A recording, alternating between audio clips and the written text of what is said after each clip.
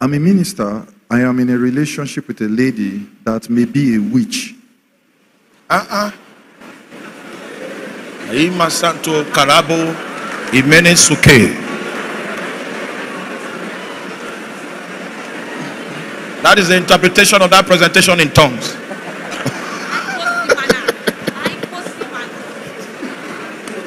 So a minister is dating a witch. Okay, go on. So we are not going to ask how he came about that knowledge, because that will take us to Unibend. I feel stalked because she doesn't flame my Christian tendency. Breaking up is hard. What do I do? Give your wife the mic. She's the expert on this one. Give her the mic. Give her the mic. That's her own calling. She has most of the iconic relationship responses I've had in my short window on Facebook came from you. So go on.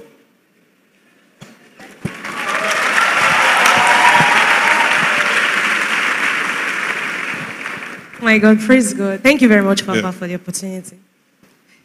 Okay. This is very difficult now. I'm standing in front of my father. Somebody that dissects scriptures. What I want to say. Give me praise God. All right. Now, the first thing is you know. How you know, I don't know. But like Papa said, we don't want to go there, right? So let me come from your question. Because if I have to have a one-on-one with you, I want to say, how do you know? But now, since you know, because you didn't say I don't, you're not confused. It's very, you are sure that you know. Now, my people perish for lack of knowledge, so you know.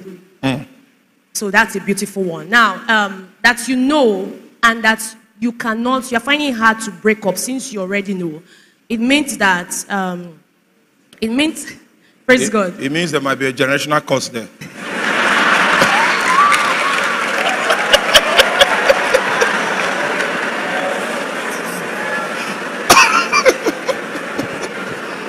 Because if you said you're finding it hard to break up and you know, my people perish for lack of knowledge, but you know, your problem is not absence of knowledge. Your problem is that you now have fullness of knowledge, but you decide to perish. Of course. I didn't want to say that because they will say, my own they had. So the person is in league with Satan to corrupt his destiny. He has been looking for Satan to align with him. So even though he knows that, he said, it is hard. May the Lord help us.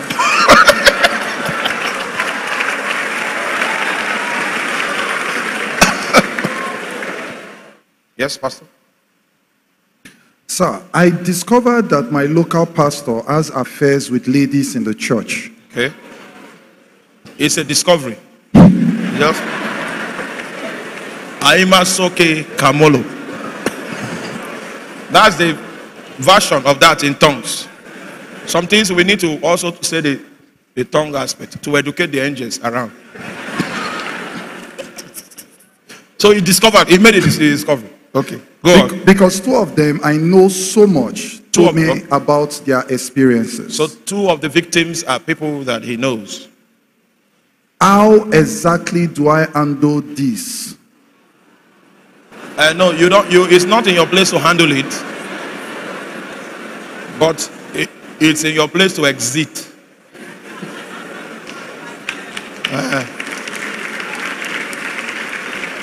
You don't have the authority, the requisite authority to handle it, but you can exit. According to the scriptures, a preacher that is a victim of an immoral lifestyle has lost his ticket to the pulpit. He should stay away from the pulpit because ministry is like transmission. Ministry is like transmission. How many of you know Theophilus Sunday, my friend? Theophilus Sunday is an intercessor. Now, when he comes to the pulpit, he will begin to sing something like a song. But the impact of the song he's singing is not singing. The impact is that the people will begin to pray. Because what he is releasing into the congregation is a spirit of supplication, not a song. Do you understand that? Now, that's how we know what is being ministered. A minister can be speaking English, quoting John chapter 4, but what is transmitting into the congregation is the wisdom and the spirit of immorality. You come out of the church and the wisdom to talk to pregnant women, you just have it. That my own, what I like, they are not women, the ones that are pregnant and heavy. You will know that. Well, may the Lord give you understanding. So you cannot handle the situation, but you can leave the arena of that transmission. May the Lord give you understanding. And if there's any minister that mistakenly is overtaken by an immoral situation, you discipline yourself by staying away from the pulpit. Let it be your own personal decision.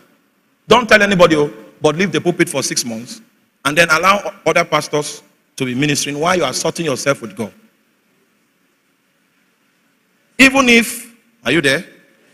Don't tell your members, but leave the pulpit. If you know you have a senior person that you can confide in that will not use it as a weapon against you, go to that person. Because if the person doesn't have the maturity to handle the situation, Satan will operate through the person.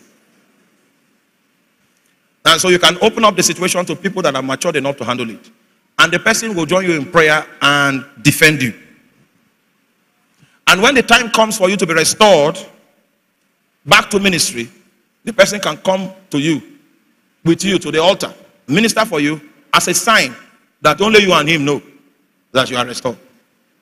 A man that is caught up in sexual sin will have to be restored back to ministry. A lot of people believe that you can hide it, cover up, and intimidate the people that have discovered. You are not in ministry. You are transmitting immorality as an assignment.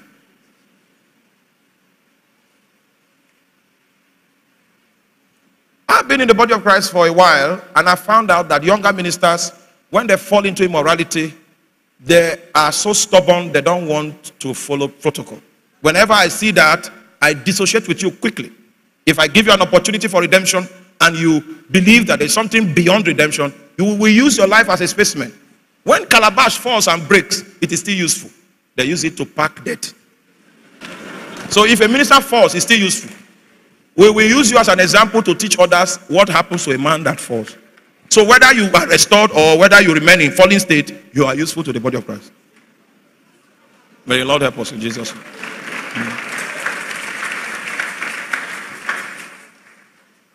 Stay away from pulpit. You see, he has poster where his hand is like this. And he thinks he's trying to save his ministry. He doesn't know he has lost his license. The status of his heart has been revealed. He's a performer, an entertainer. He's in circus. He's not a minister. He doesn't know the Lord. Now we need to bring all that back to the body of Christ so that we can have authentic, credible ministries. Yes, that we can depend on for the deliverance of our nation. That's where we are. So we can no longer hide the figures. We can no longer hide the truth. We have to come to the platform and say the truth so that Facebook can help us. That's how the renewal will begin to take place. Somebody say in the congregation, you say, what if you fall? You will wait for the last trump before I fall. The last trumpet. Yes. Last trump. I know the grace that keeps a man from falling. That was my first line of research when I knew I had the calling to be a preacher. Sin is like pregnancy. It follows a gestation period. The gestation period of an elephant is 365 days. That means in 365 days, you will not see what is making the stomach big. So God gives you time to repent. When fornication is building in your heart, it has a gestation period. Are you there? Enough for you to commit an abortion. It won't just come and, hey, I fell. If that's how it happens, people will be falling in the market and in the public places. Nobody has ever fallen at Ring Road. Say, at Ring Road? No. It means he has some control. He chooses the place and prays about the thing before it happens. So there's a gestation period. The lust has entered your heart. And lust cannot be on your heart and you will not know.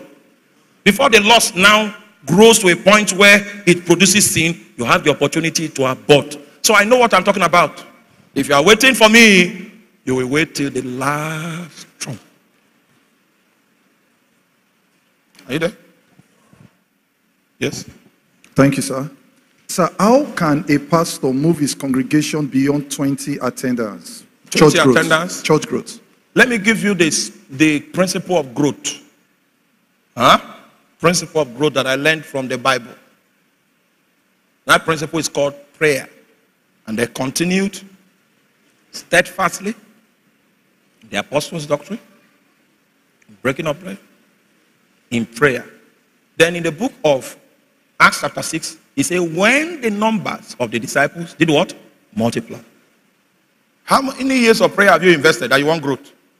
The prayer you are praying will change you first. Will kill your ambition, kill everything, and then rejuvenate the vision of the Lord Jesus on your heart first. The prayer you are praying will kill fornication, desires to touch woman's breast. All those desires are there, and you want growth so that there will be more customers for breast.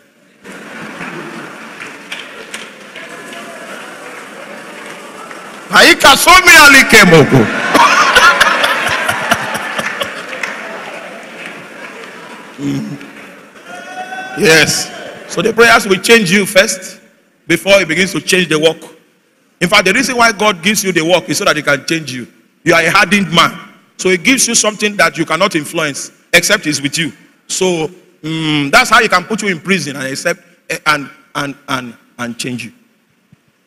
So it will take time. In my own experiment, my own practice, my own model, it took us 14 years of desperate intercession to experience a breakthrough. But you say you don't like figures, that it discourages people. So it is withdrawn. That one is withdrawn. 14 years, yes. During the course of these 14 years, some of the disciples I was raising felt I was not going anywhere. Because they felt that I could make myself blow, and I didn't want to make myself blow. It means I couldn't handle greatness. I was doing miracles, but there was no growth. I'd raised a few crippled people, there was no growth. I could pick things, there was no growth. So based on their estimation, and they felt 14 years was too long, how long are we going to wait? So they left me, and I released them with joy.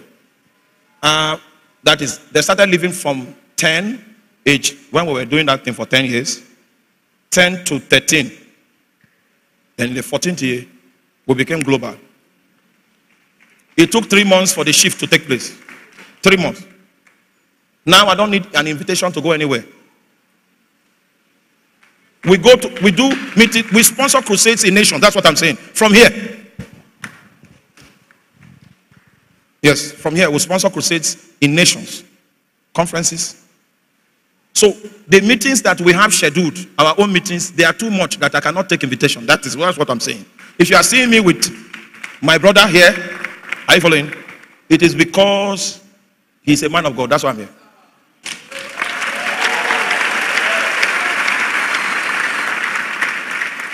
Because in order for me to be here, we have to cancel something to accommodate this. So it means that this meeting is more significant in the heart of God than the one I would have gone. You get it? So I don't need, there is no platform under heaven that is promotion for me to preach on. Not anymore. Not anymore. The platform that I'll be on is the one God sent me. You might send me an invitation to preach in a meeting to 1 million people. That is not a guarantee that I will come. I will go and ask God, are you there?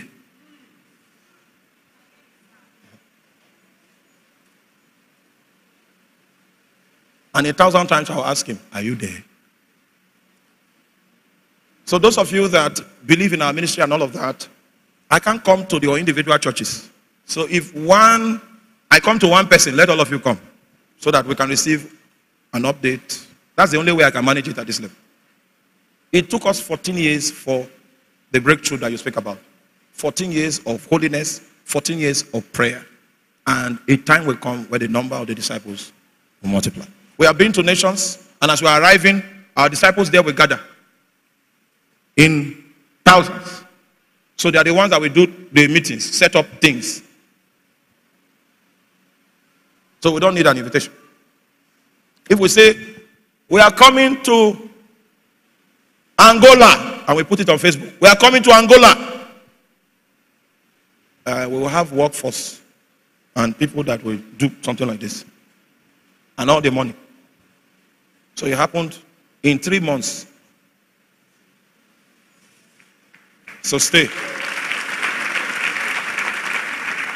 Stay in the prayer. Stay. It produces results. Prayer guarantees spread. And I can tell you. So anywhere we go, we must start a prayer tower, a prayer hub. People have to run the thing for 4 years first. Then their heart will be ready to be discipled. They will begin to teach them kingdom principles. And before you know it, you will see giants will rise that Satan cannot defeat. Okay? Go back to your prayer floor. It might be dusty with dust because you have not been visiting there. Dust it and say, I die here. And I assure you, you will not die. Yeah? Everybody that said, if I die, I die, in the Bible did not die.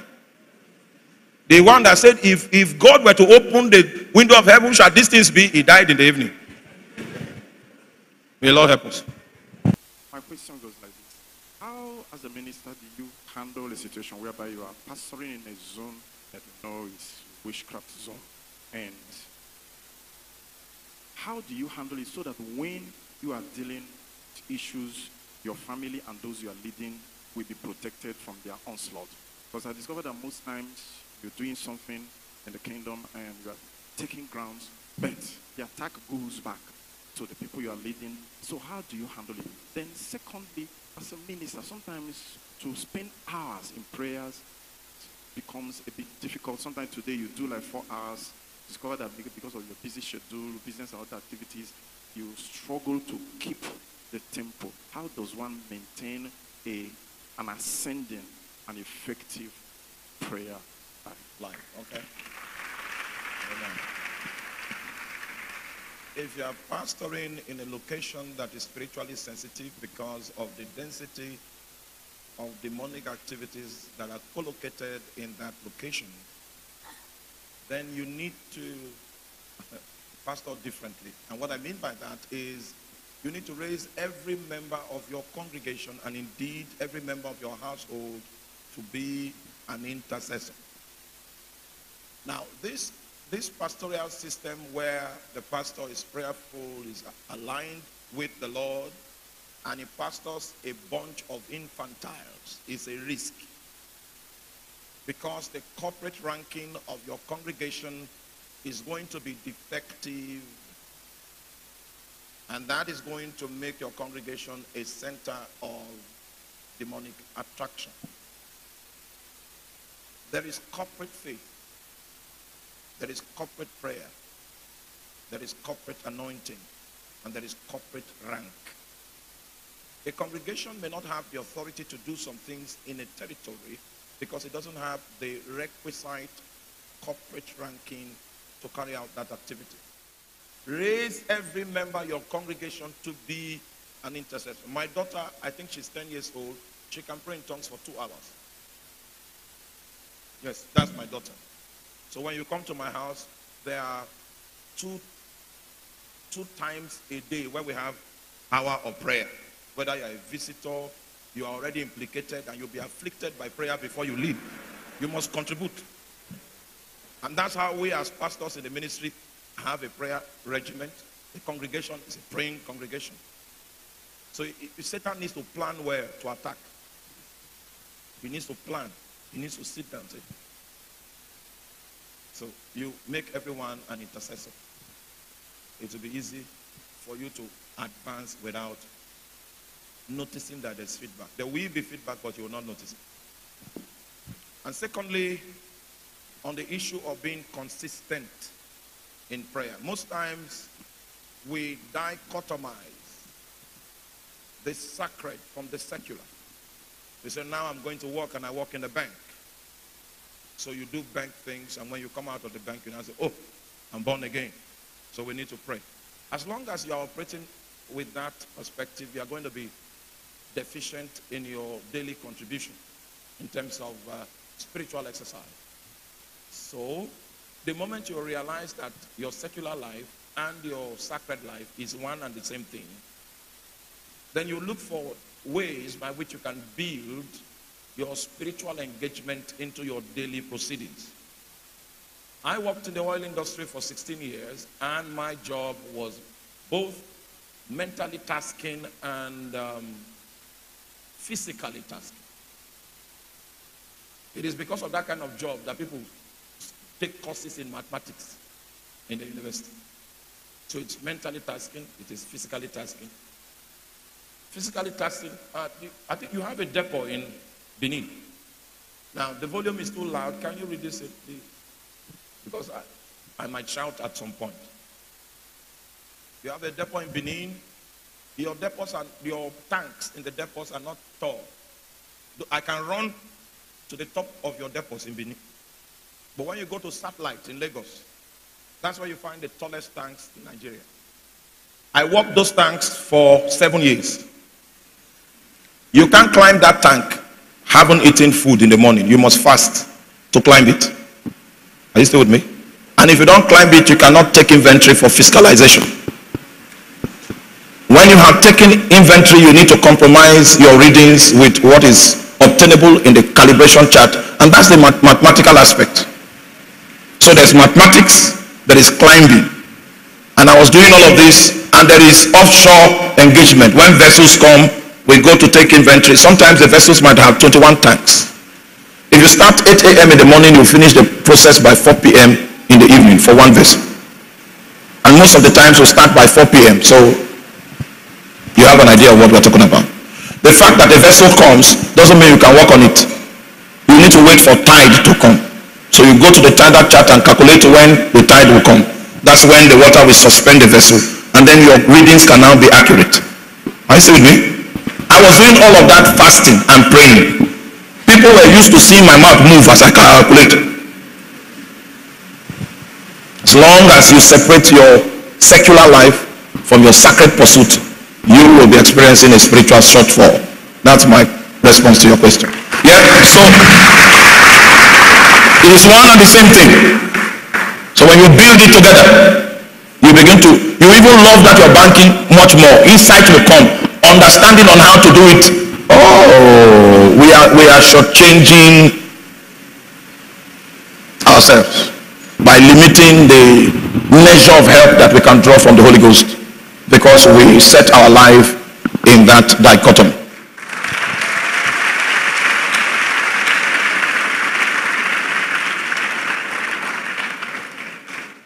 Thank you, Apostle. The next question. Please, sir, explain the term spiritual father. And can a believer have more than one spiritual father?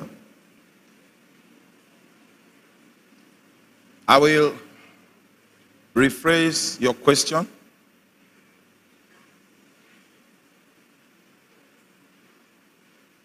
Then I'll ask the question again. First of all, I need to show you the difference between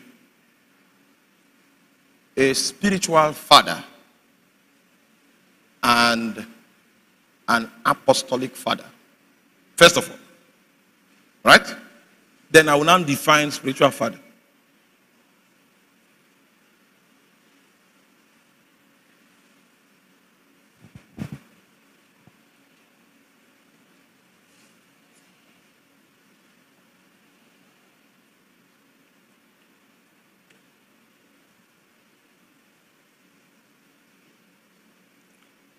First Corinthians chapter 4 verse 15.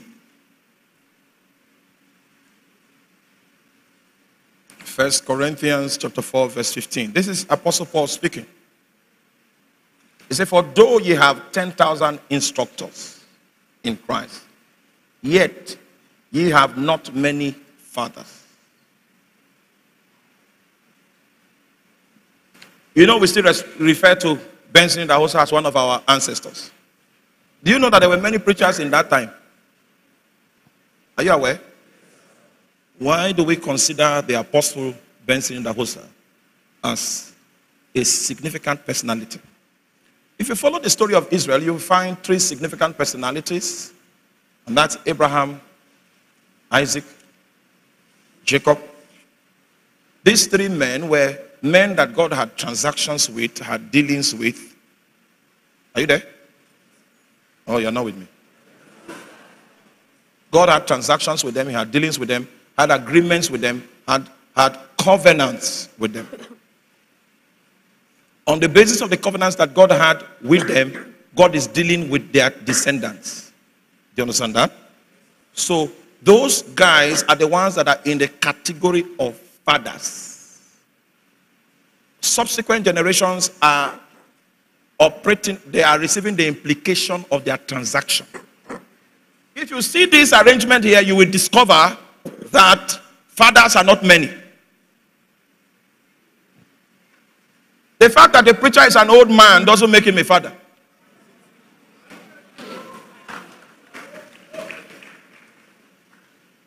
Maybe he started, he's 60 years in ministry.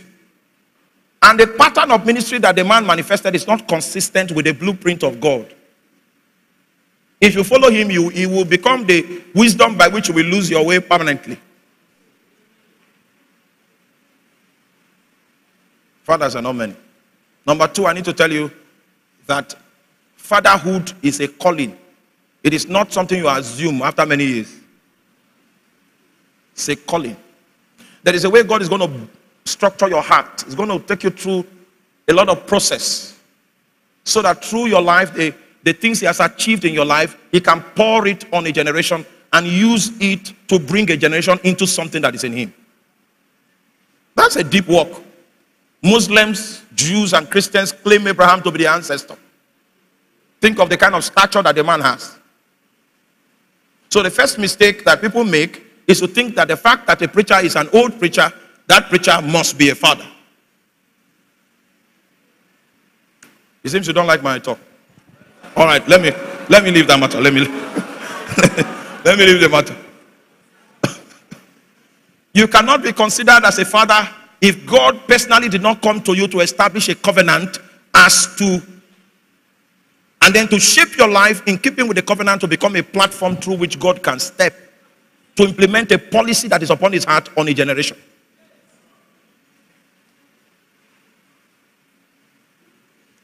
Should I go further? Yes, many old preachers in Nigeria have nothing to give anybody. Nothing. The rape that we have experienced in the body of Christ for many years came out of indulgences and excesses. And many destinies were eroded, maligned, shortchanged. That's not fatherhood. Fatherhood is not exploitation. Fatherhood is sacrifice. Fatherhood is not what we can take, it's what we can invest. Many, are you with me? Let me give you an idea. So many young ministers submit to me. They don't pay tithe to me. I don't ask for it. Because in terms of those matters, I believe God will lead you. God might lead you to pay tithe somewhere else. Do you understand? So they are not with me because of what I intend to gain. I have not gained. You there? But I have duties over them, especially if God reveals that this person coming, protect him. If God gives me an instruction, that's the only way I can enter into that covenant. Because I'm going to suffer because of it. My duty is to ensure that that person is discipled. He knows the value system of the kingdom of heaven. My duty is to be there in significant seasons in the person's life. And also to introduce the person to the body of Christ. And come once and again to increase his influence by the grace of God that is upon my life. There is nothing in that equation that looks like you will gain anything. Most of you sitting here, what has your father gained from your life?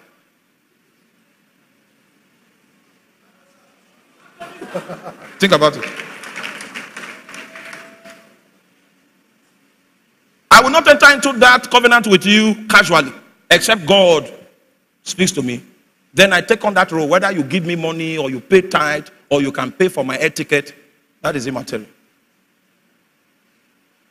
Paul says we don't have many fathers. Should I go further?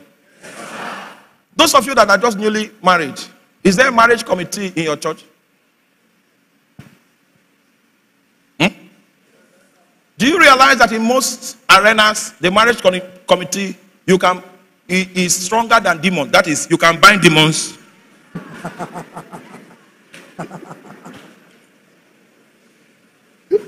But you can't bind that committee.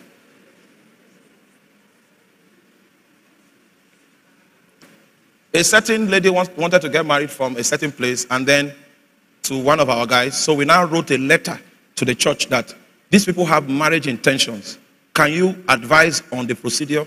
It is almost 2 years now. There's no feedback. Now, the question is, that system that was put in place, is it in place to help people or to destroy people? Just think about it. Oh, we have systems that we have put in place like that that are draconic, demonic, devilish. And that's how our system runs. And you want to find your destiny within that conclave? Think about it. He said, not many fathers.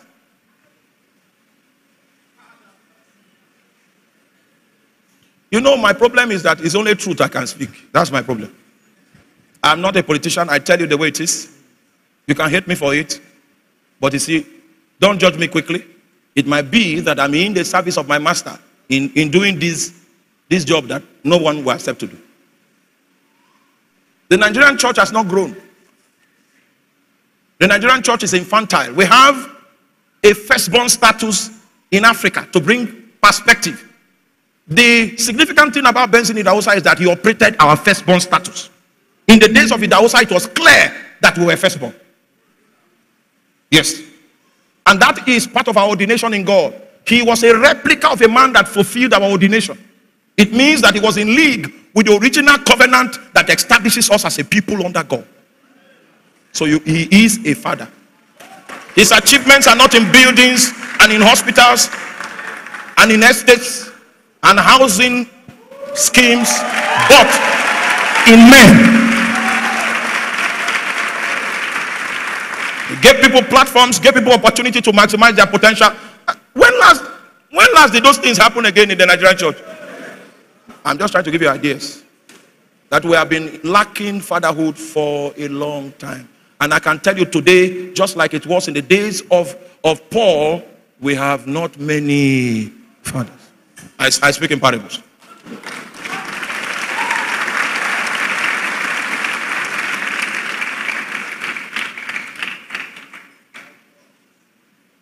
So if I have a son that doesn't live up to the values of the kingdom that I preach and teach, I will release him. Go and look for someone that is like you. Quickly. Yeah. I will try to achieve redemption. I will try to, but when I see that you are bent on being that man that is a departure from the value system of heaven, you will walk alone.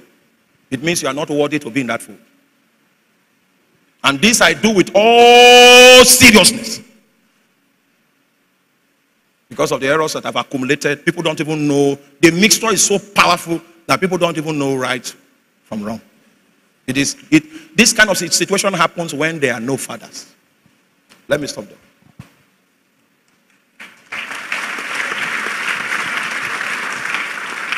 Somebody went for marriage counseling. The feedback got to me yesterday. They canceled. They looked at him and said, you know what they asked? Is that your team working? That team. Is he working? It's a Pentecostal church. You are not with me. After the frown, is the team working?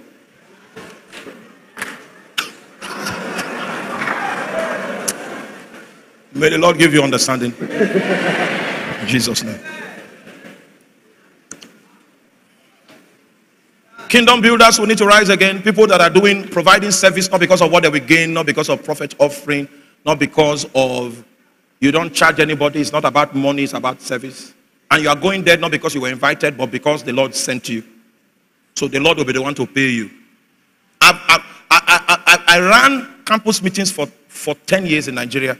I went around Nigeria 6 times. The campuses that I went to preach could not pay for my tickets for 10 years. So it means that I'm part of the organization because I take care of my transportation. I take care of everything. Do you understand what I'm talking about?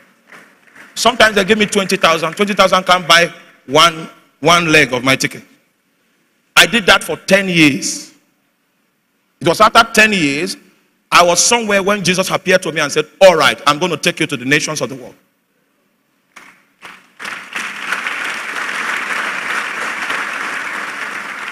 If you say you are a father, we need to know where you have sacrificed.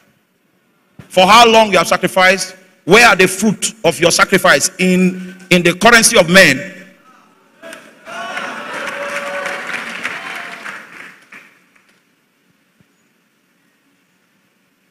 Because a lot of people believe that, oh, the crowd, pastors celebrate crowd that gathered. Jesus never acknowledged seating capacity. He always acknowledged sending capacity. How many people can you send from the people that gather to go in isolation and represent Jesus Christ? It means that discipleship is an old matter. We no longer do that here. What we do is pep talk to help people's emotions for 45 minutes, after which we release them for Satan to take over. Yes, I don't want to go on that. The scripture is that we don't have many. I'll leave it there. Yes? Thank you, sir. Next question. Daddy, sir, you said in a quote, I think yesterday or the first day, if you pray 5 hours daily, it will take you 7 years to attain power. Yeah. My question is, I thought everyone has his own dealings with God. Well, if you don't need the timelines, because the timelines are there to encourage you, if you don't need it, I can remove it. So from now henceforth, you will no longer have an idea of how long it will take. Maybe that will help you. When you have, yes, now, you don't want the timeline. You think you will pray in tongues today and then God will begin to manifest through your life. If it happens, it is witchcraft. You went somewhere to collect something. I think. Now listen. Listen. You might ask, where did you get your figures from? That's what you would have asked. There are 2 sources I got my figures from. First source is Watchman Nee. He said if you have not labored for 10 years at anything, you don't know that thing. Watchman Nee said that. Second source is Benson Idahosa. He said it in the ministers' conference that if you have not yet labored for 10 years, you don't know what laboring means. So these my estimates are not, they are not original to me. It's just a guide. It's a guide to help you understand that it's a marathon and not a sprint, so that your expectations will be guided. But if you don't want it, it's withdrawn. It's hereby withdrawn. Labor and get your own story. In the name of Jesus. Yeah, Pastor, go on. Sir, is there anything like generational curse as we say we are in Christ? Why are you born again today? What's the basis? The basis of your salvation is not love. The basis of your salvation is justice. For God's love was what motivated him to release his son to achieve justice. Are you there? All right.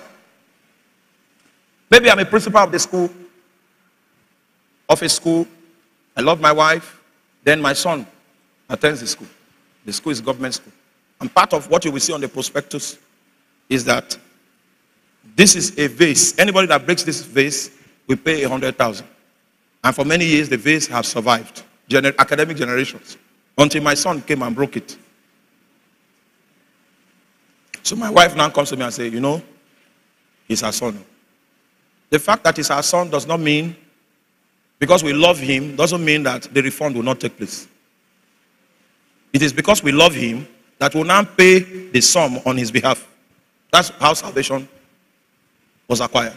Salvation was acquired by satisfying the claims of divine justice. Salvation is legal. So that is why it is not emotional. It can't change because there is sunshine. Are you there? I say, are you there? Yes, good. The generational curse that you are talking about is a product of a legal premise. That's why I asked, how many of you have been to court? Because there are different kinds of warfare. There are some you fight on the battlefield, which is the one we all know, and there are some you fight in court. And in court, only 20 people can be there, but the sentence of life imprisonment can be given. Only 20 people saw it originally, but somebody is incarcerated forever. You don't solve legal problems, but by legal process. In salvation, Jesus paid. And in that payment, a new legal premise has been established. Are you there? So when you get judgment, which is justification, justification is the verdict of the judge saying you are discharged and acquitted. Exactly. After you have gotten judgment from court, there is something called enforcement. You can get judgment from court and no enforcement takes place. Satan will still sit over your life because there is no enforcement. Exactly. That means in spite of the fact that you have judgment, it is because you have judgment that we can enforce the judgment by faith or by the anointing. So it is possible for a generational curse to be there and you have received a verdict through the action of the Lord Jesus Christ, but there is no enforcement. That's number one. Are you still following me? There's no enforcement. That's number one. That is the number one scenario where the transgenerational thing can still hold. Exactly. Number two.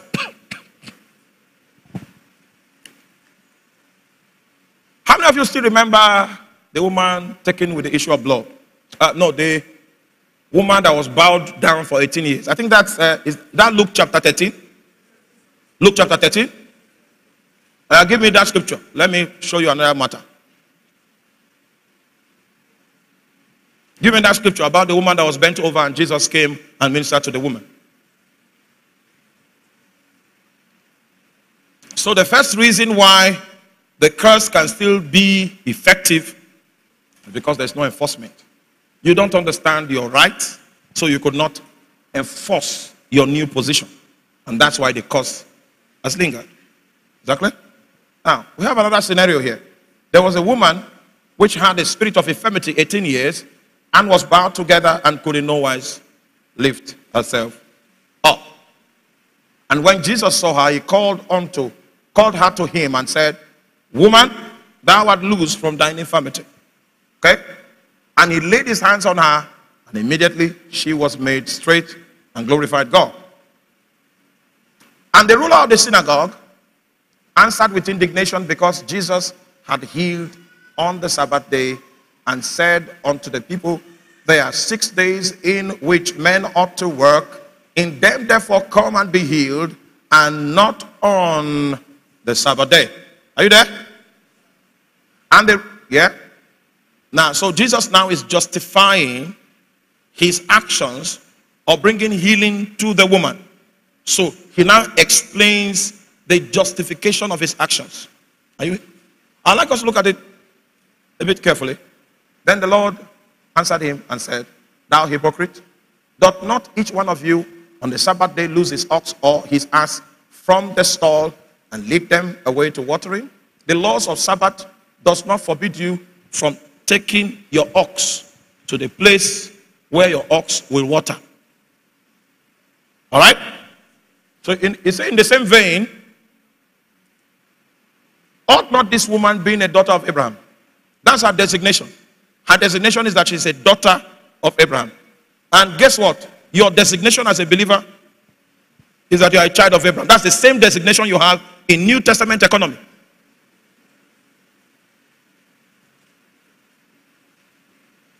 Oh, you didn't get that? The meaning of that is Satan does not have a right to bind you, but Satan can find a reason to bind you.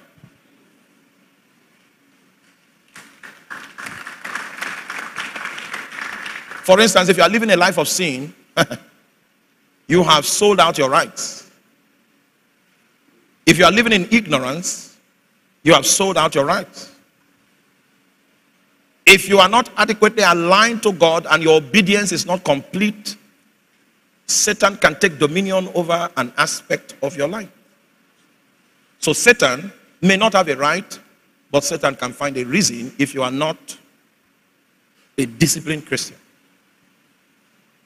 Jesus said that the woman was a daughter of Abraham, but Satan had bound her low these 18 years. And in this particular scripture, Jesus was functioning as a law enforcement agent. So generational curses, indeed, can find expression in the life of a believer if any of these two positions are satisfied. Next question. My mom died. Okay. When she was sick, We prayed and paid much sacrifices so that she will not die. And eventually she died. Okay. What is the Lord teaching me as a believer, or teaching us as a believer? There are some things that are superior to prayer. You should have heard this in our teachings now. One of the first things superior to prayer is called the will of God. It is higher than prayer. In fact, prayer is a profitable initiative to the extent to which it is in alignment with what? The will of God. There are some things that are superior to your faith. Faith. Some things are superior to it. One of it is called the will of God. Because the Holy Spirit is not even willing to impart faith into your heart if what you are trusting for is in disalignment with His will. Is that clear? And so I can sustain a position that is contrary to the will of God, and I claim that I'm exercising faith to make that thing happen. That's not how to pray that kind of prayer. The way to pray it is keep speaking in tongues. Then God will give you an idea of His will. Whenever situations are out of hand, don't claim you know how you should pray. Give the Holy Spirit an opportunity to educate you on the matter. Exactly. So I will not go more than that. I know a young preacher. He used to pray for the sick those days. Then he prayed for one and the person died. And he said the Bible is not true. And that was how he backslid. Till this day.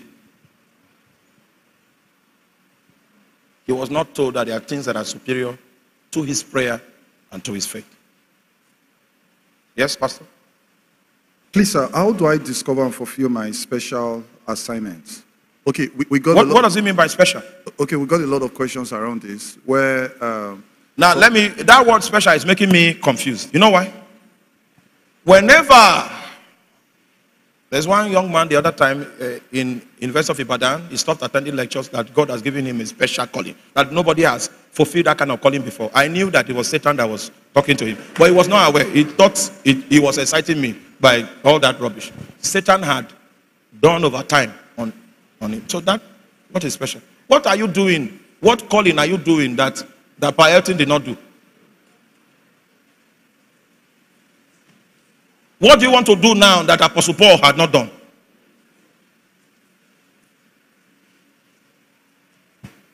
Are you with me? So remove that special first before we answer the question.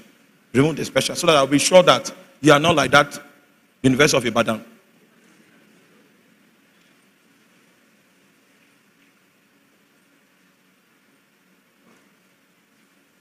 He said, come unto me, all ye that labor and are heavy laden, and I will give you rest. That's Jesus saying. He said, take my yoke upon thee and learn of me. You there? Jesus said what? Learn of me. What have you learned of Jesus? What has Jesus taught you? You are talking about special calling. You don't know how this Jesus teaches. You know, I used to watch with people when you do your relationship. I can observe. Trust me. Then I want to see if in what you are doing, you learned something from Jesus. Yes, so I followed you guys for long, and it is obvious. You learned. That's why you are unique, because you learned something from Jesus. The thing that you learn from Jesus is expressing his originality through your service delivery. You learned from Jesus. You know the proof that you have learned from Jesus? You are going to be unique, not like a copy. You know, there are people now running business churches. Business. They will go to Finland and attend business school. Come here and make it church pretty. He didn't say learn from Finland. He said learn